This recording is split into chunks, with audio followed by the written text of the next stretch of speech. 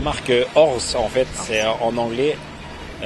C'est donc une marque scandinave qui vient de la Finlande, qui s'est implantée il y a environ une vingtaine d'années en arrière. Mais ça fait maintenant 4 ans auquel on a une évolution très satisfaisante et on s'est très bien développé aussi sur le sol français. Donc, la marque Horze, on est avant tout fabricant.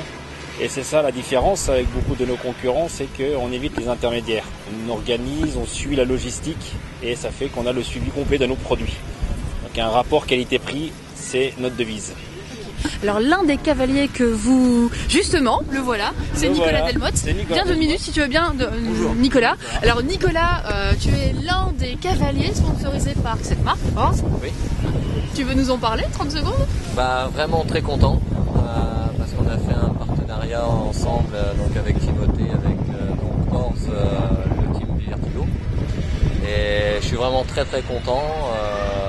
C'est vraiment très bonne qualité et je suis très fier de porter les couleurs. Merci. On te laisse poursuivre la reconnaissance, Nicolas.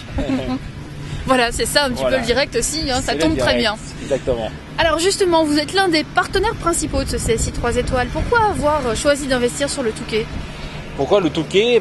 Déjà, Nicolas il vient du Nord, donc il est souvent ici, effectivement, et on a un accueil, je dois dire, très chaleureux au Touquet. Vraiment, je me sens très bien, malgré le vent frais aujourd'hui. J'apprécie énormément l'épreuve du Touquet.